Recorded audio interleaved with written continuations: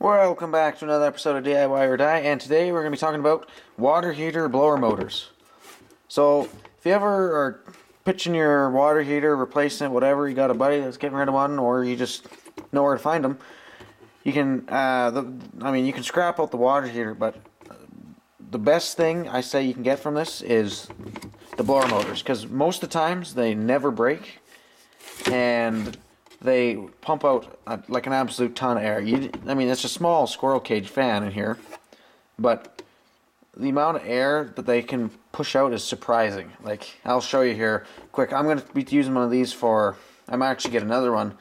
My plan is I'm going to be building a fume extractor for a welder with one of these. So I'll quickly just show you here what it's like when I turn it on.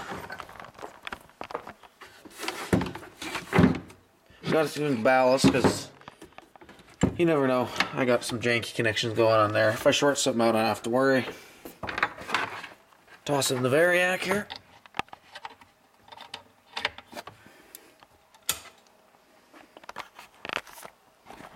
Alrighty.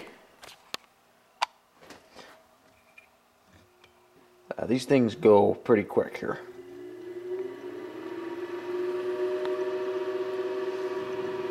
This is at 60 volts. Not at all what it was intended to run at.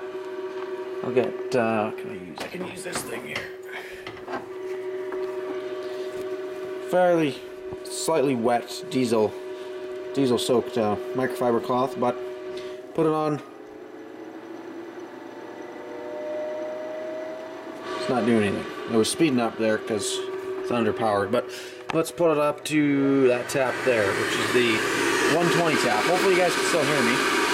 And even from here, it's sucking a lot of air. And now,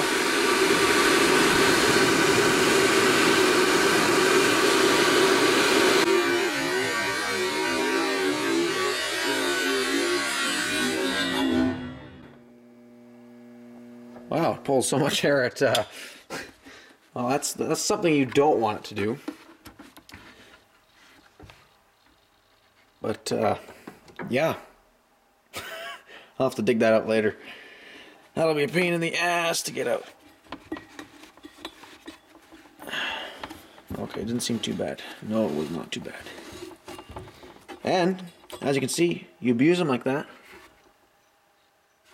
Completely fine. No bends. But, yeah, I highly recommend you get one of these. I'll be making a video after this if you guys are interested in how to make this into a fume extractor for a welder. So, thanks for watching, and I'll see you in the next one.